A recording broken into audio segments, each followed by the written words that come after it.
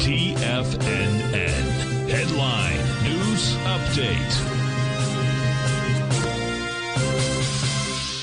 Welcome, folks. We have the Dow Industrials down 10, NASDAQ up 65, S&P's up 9.5. Gold contract up $35.30, traded at $23.17. We have silver up $1.21, $27.14 an ounce. Light sweet crude up 31 cents, $85.46 a barrel. Now check this out. Copper up 14 cents, $4.21 a pound. Monster move.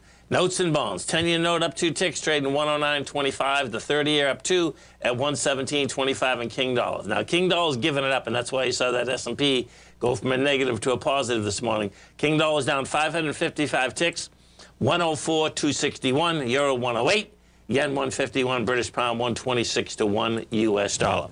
We'll get over and take a look at the SPY first. And what you're going to see out here, folks, is that what we had yesterday was this, is that the SPY had around the same volume. The NDX 100, though, and the NASDAQ had lighter volume, rejected lower price.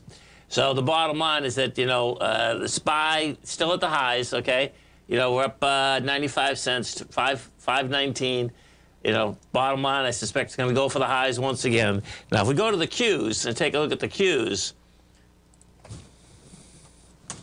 the Qs were the tell last night.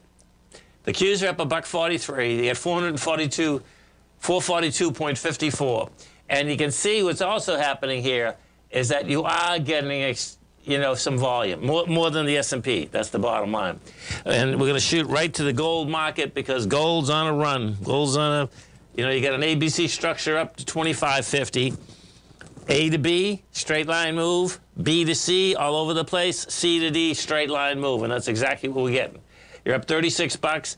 The volume is expanding again, 233,000 contracts, and right now, 25.50 is not far away. You're only talking about $230 away. So, bottom line, that's where it wants to go. And then we're going to get help now from the U.S. dollar because the dollar just basically broke its counter trend bounce.